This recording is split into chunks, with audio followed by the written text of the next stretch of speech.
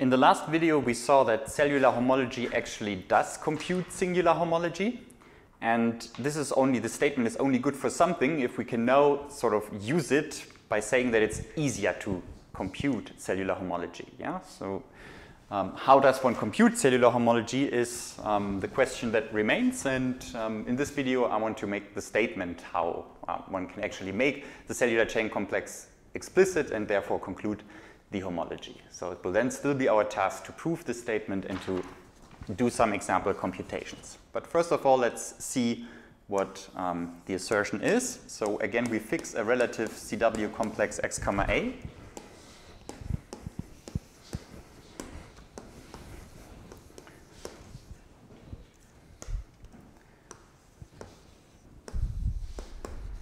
And if we want to make things explicit, then there's no way around choosing pushouts, yeah, to make everything explicit. So choose pushouts.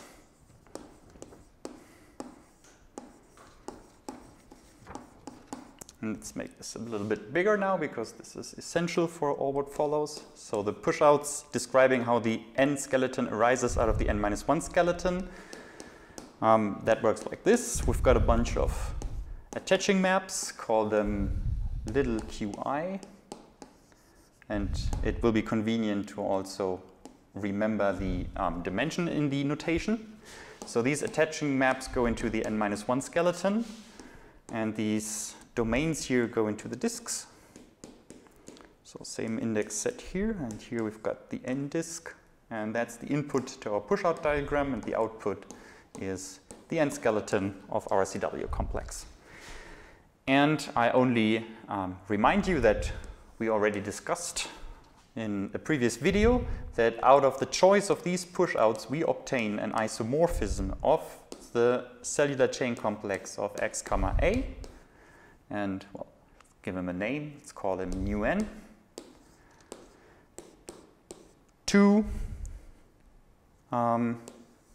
the direct sum of as many homology modules in degree 0 of the point as we've got n cells. Yeah? This is the isomorphism making explicit the nth cellular chain module, which we get out of the choice of those pushouts. Okay, so we already know how the objects in our cellular chain complex look like. That's this isomorphism, and the question is now, how do the differentials look like? And this is what we want to answer in this video. And to do so, let us fix now an n cell, which just means we fix some index in this index set of n cells. And let's also fix an n-1 cell. So that means we fix an index in the index set of the n-1 cells. And associated with I and j, we can consider the following composition of continuous maps of spaces. Consider the composition. Call it Fij, because it depends on both I and j. And we start in the n-1 dimensional sphere.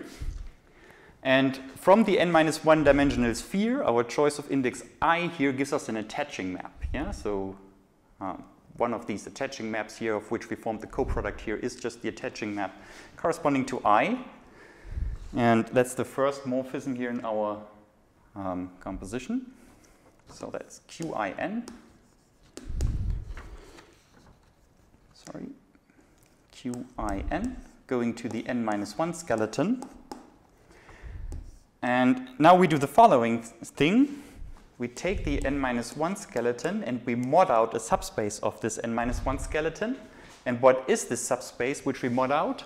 Well, it's the complement of the open cell corresponding to our index j that we chose here. So we take xn-1 and we take out, and now I shall allow myself to use previous notation. I think we denoted the open cells by E last semester. And corresponding to this index j, we get an open n-1 cell in the n-1 skeleton. And we collapse everything but this open n-1 cell ej here from the n-1 skeleton. Yeah? And then this arrow here is just the canonical projection into the quotient space. Okay, so far so good. Now I claim that modding out all but this one open n-1 cell, actually get a homeomorphism to just, well, an n-1 cell, now a closed n-1 cell, mod out its boundary sphere, mod Sn-2. And this homeomorphism goes in the left-hand direction. And it's actually induced by the characteristic map now, so capital Q, of the n-1 cell J. Yeah, so remember Qj n-1, that, well, these characteristic maps, I forgot to put it down here. I wanted to put it here with capital Q. So these characteristic maps of the cells occur down here, but in this case we are dealing with degree n-1, so it would be the same push out where the degree n is lowered by 1. And this map now induces this homeomorphism, meaning all points here in the boundary sphere, they, by the push-out, by the commutative push-out square, map into the n-2 skeleton, I should now say, I guess. Yeah, and therefore they do not touch this open cell, and therefore they lie entirely here in the space that's mod out here, and therefore I get an induced quotient map. Yeah, and I think it's visibly imaginable. Yeah, if you have the inclusion of this cell, and then the cell will form some bubble in your CW complex, and if you mod out everything outside this bubble, then what remains will just be, I mean, if you collapse all of this to a point, what will remain is this bubble. Yeah? And this is sort of the homomorphism what's written here. It could also make it more precise using the universal property of the push-out, why one does obtain here homomorphism, but since it's visibly so clear, I think it's not very useful to do that. And now finally, if we have the n-1 disk and we mod out the boundary sphere, then this is actually homeomorphic again to the n-1 dimensional sphere. And now, of course, one can find various homomorphisms realizing this, but we already discussed one in some previous videos. We introduced a map, and I think the notation was U, so in this case it would be UN-1. And remember, this was this map that you've got a disk, you put the midpoint of the disk to the south pole, and then you wrap the disk around the globe, yeah, so that the boundary gets mapped to the north pole. And this is a map which we made explicit. We really put down a formula, and it's important that we really use this map now, yeah? So we have to fix once and for all an identification between this quotient space and the n-1 sphere. All right, so out of the choice of an n cell I and an n-1 cell J, we obtain a map from the n-1 sphere to itself, a self-map of the n-1 sphere. And this allows the following definition. Definitions in green. We define the incidence number, green. Incidence number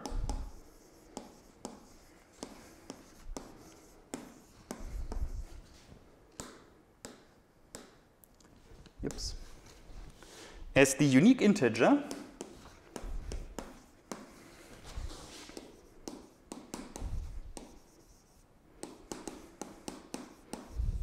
and now we should note what it depends on. So it depends on the choice of this n cell I and the n-1 cell J, and part of the notation, again, it's convenient if the dimension is always fixed here.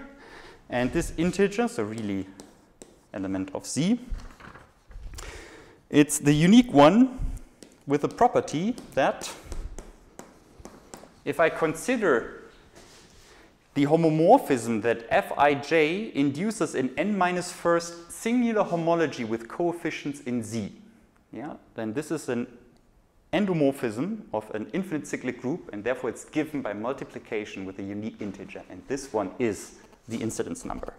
So the defining property is that I take the functor h sing n-1 blank Z coefficients, yeah. I apply this functor to our composition Fij that I just introduced, yeah. So now I've got a homomorphism from this n-1st singular homology of the n-1 sphere to itself. And if I apply some homology class to this homomorphism, then this homomorphism must be given just by multiplying this element alpha with some integer, and this integer is the incidence number.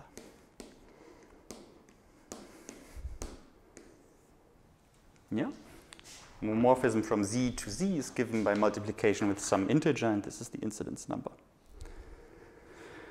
Okay, so if you want to compute it, you can pick a generator of this infinite cyclic group, and then you apply your homomorphism, and you look at how many times do you have to add, subtract the given generator to get the image, and this number will not depend on the choice of either generator you have chosen. So yeah, long story short, this is the defining property.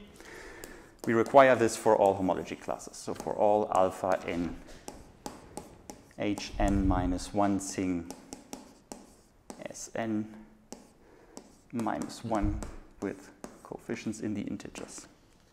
Okay. So I think a remark is in due order here. This method of having a self-map of the sphere, say the n sphere to make it simpler, and then looking at what homomorphism does it induce in nth homology, and singular homology with coefficients in Z, and then getting an integer out of this. This, of course, works in complete generality, has nothing to do with this particular situation, and it's also got a name in this general situation. It's called the degree of the self-map. Yeah? So an outcome of homology theory, particular of singular homology theory, is a nice and very interesting invariant for self-maps of spheres. Yeah? For every self-map of the sphere, we get such an integer, and it has very nice properties. I mean, one apparent property is that two homotopic maps, self-maps of the sphere, will have the same degree just by homotopy invariance of homology. Yeah? And yeah, there could be said way more about this, but we shall not do so, at least for this moment. Okay, so this defines the incidence number. So remember, we've got relative CW complex, we chose pushouts, and out of this we got all those numbers. And we can collect now, or we can organize all these numbers now, of course, in a matrix. Yeah. And I call this with capital letters the incidence matrix N of the CW complex XA, just by gathering all those integers ins Nij in a big matrix. Yeah? So it has as many rows as the CW complex has n cells, has as many columns as the CW complex has n-1 cells. Okay. So we've got a nice matrix out of this, and now you can already guess what this matrix has to say on the cellular chain complex. Namely, and now I shall make explicit that homology shall denote the singular homology. Yeah, but now coefficients in any ring are allowed. Yeah, so not only the integers. Any commutative ring here. And in this situation, we have a commutative diagram.